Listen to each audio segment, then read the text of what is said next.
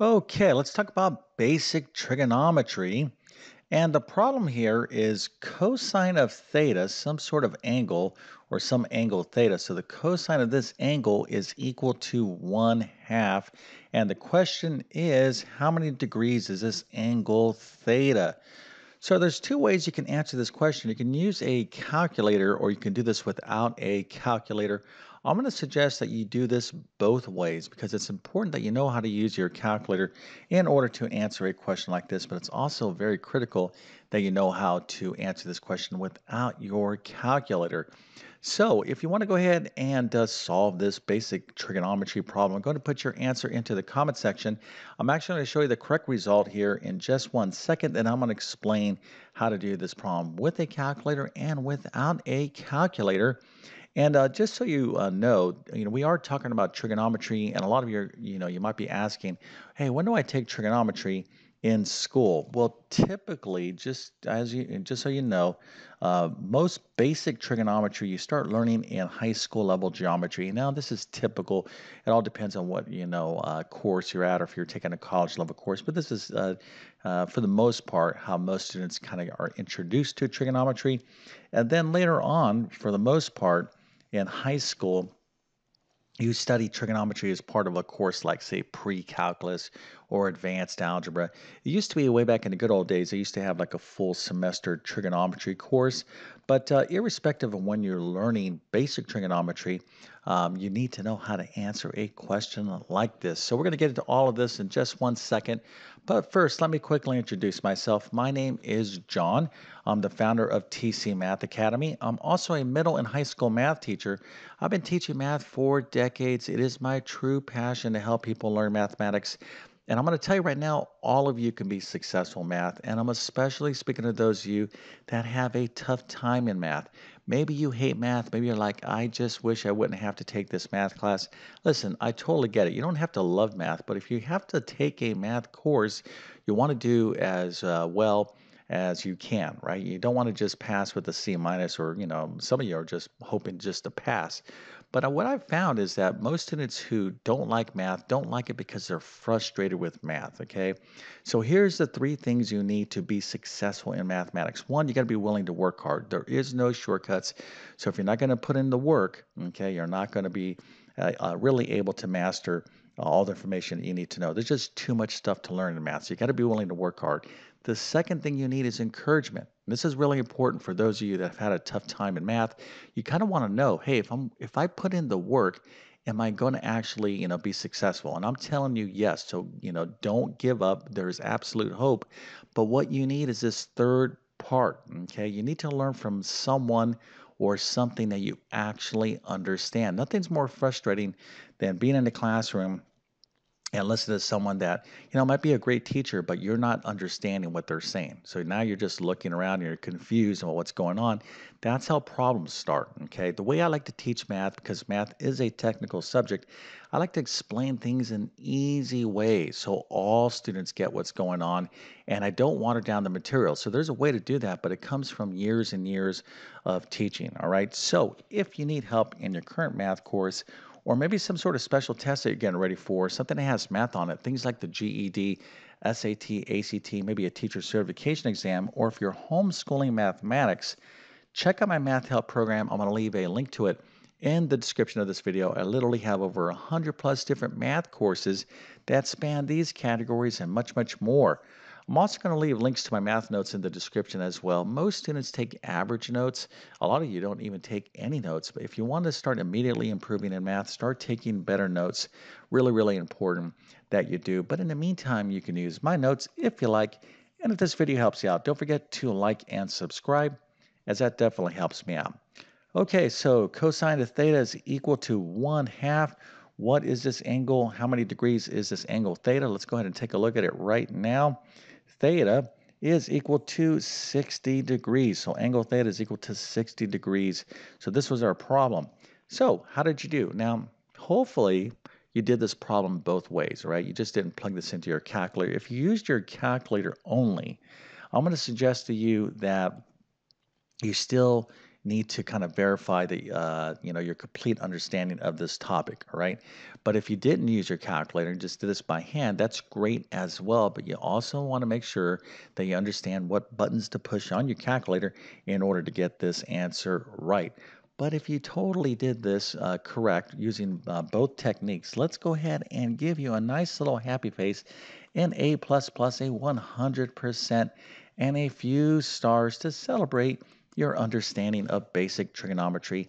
Nice job. Okay, so let's go ahead and get into this right now.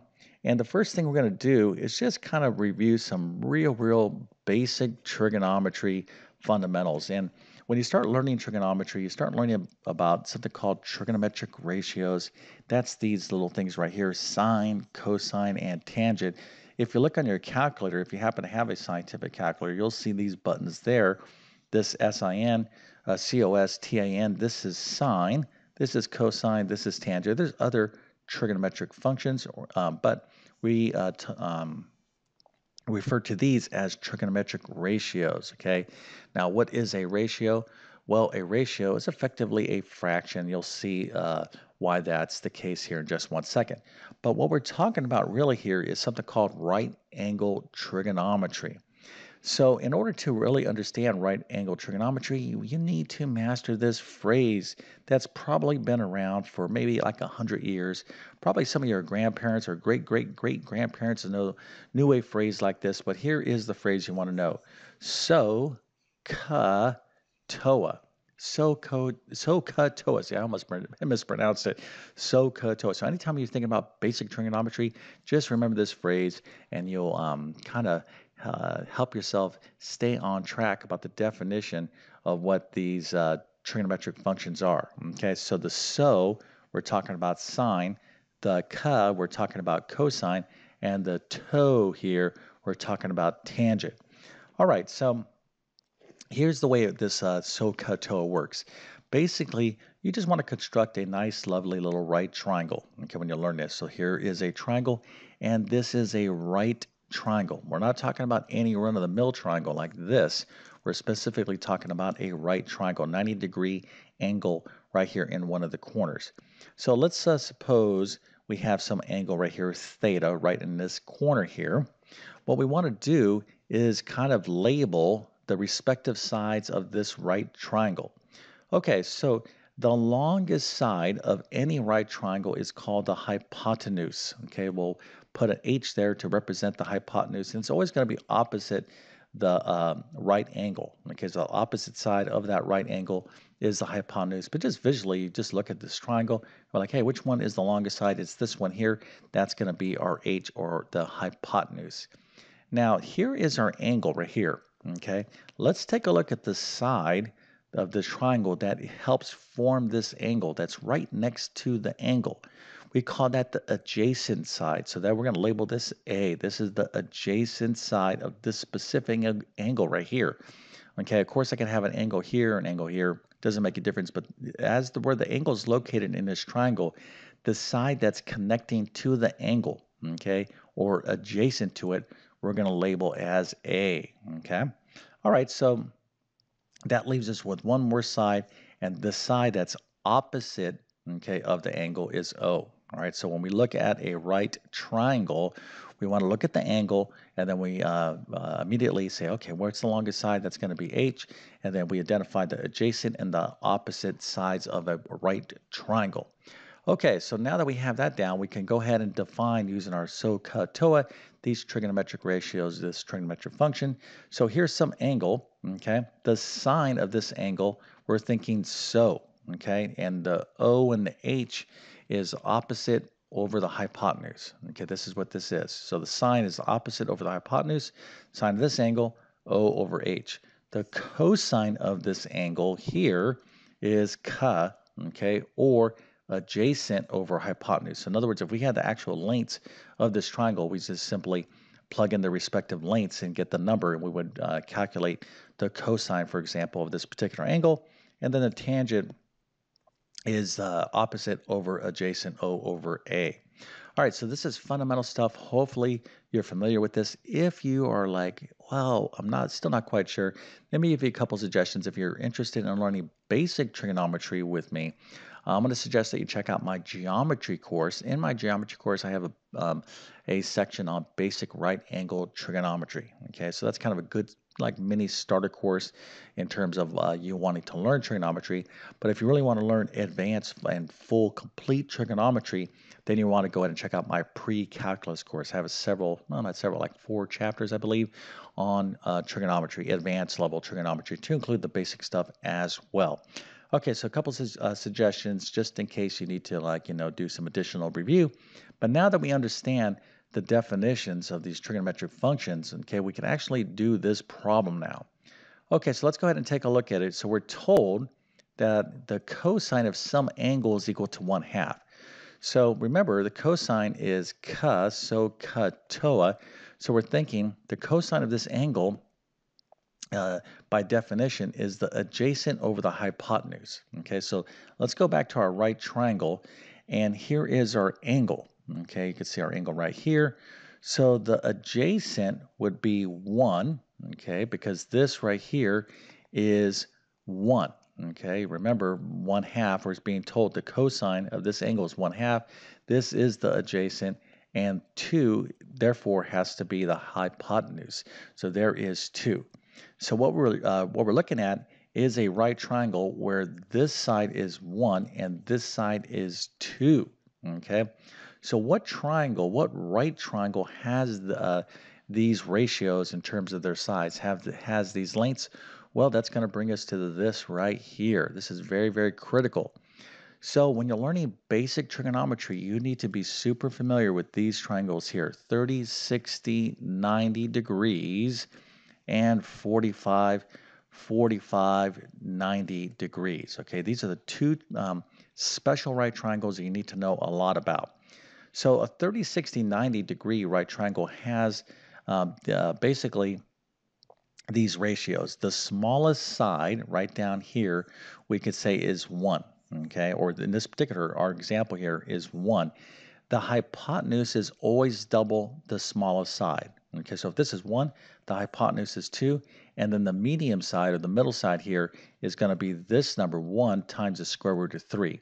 Okay, so for example, let's suppose this small side here was 5. Okay, let's suppose the small side of this 30, 60, 90 degree right triangle was 5, so our hypotenuse would be double that. So that would be 10, and then this side here would be 5 times the square root of 3. Okay, so that's another example. You need to know how to find the lengths of a 30, 60, 90 right triangle. But more importantly than that, you need to recognize when you're dealing with one. You're like, okay, look, this side down here is 1. The hypotenuse is double that. So therefore, this angle must be 60. Okay, so again, when you draw out these triangles, don't confuse where the 30 degrees at and where the 60 degrees at. If this is 1 and this is 2, right, try to draw this out like so. Don't draw try to draw your triangle to scale, because you can see here that this angle looks bigger than this angle. So this is where the 60 goes, and this is where the 30 goes. Of course, this is 90. Okay. All right, so just based upon this, you're like, oh, this is 1, that's 2. So the cosine of this angle is 1/2, or 1 over 2, the adjacent over the hypotenuse. Well, therefore, it is equal to 60 degrees. So that's how we answer the question without using a calculator. Now, if you want to use a calculator, you need to know how to do that as well. And what you need to do is use the second function for your cosine button. Okay, so on your calculator, if you have a scientific calculator or a graphing calculator, if you go in and you hit that second function, you'll see something on your calculator that looks like this: cosine -1. This is what we call arc cosine. Okay, what's pretty cool about that is if you plug in, if we're saying that the cosine of some angle is 1/2, if I plug in this number, okay, into the arc cosine, it will tell me the angle that has a cosine of 1/2. So that's a whole nother discussion, arc functions and everything else. But basically, if you hit that second button and bring up that cosine -1 and plug in 1/2, and hit enter, you'll get 60 degrees. Now, one word of caution here, make sure your calculator is in degree mode. There is another mode that if you're studying trigonometry, you're going to have to use called radian mode, and you're going to have to flip-flop between radian mode and degree mode. It's such a classic error where students will leave their calculator in radian mode and then they'll go want to they'll do something, some sort of calculation, they want their answer in degrees, but their calculator was left in radian mode and they get the wrong answer even though they were pushing the right button. So always check what mode your calculator is in. But if your calculator is in degree mode and you go ahead and do this work, you'll see you'll get 60 degrees as the correct answer. Okay, so basic trigonometry. Trigonometry is such a cool subject. Hopefully, you're not at the, if you're at the basic level, hopefully you're going to continue on because trigonometry, again, it's such a, there's so many cool problems you can solve with trigonometry. But again, it all starts by understanding the basics. So hopefully this little video helps you out. If that's the case, don't forget to like and subscribe. And with that being said, I definitely wish you all the best in your mathematics adventures. Thank you for your time and have a great day.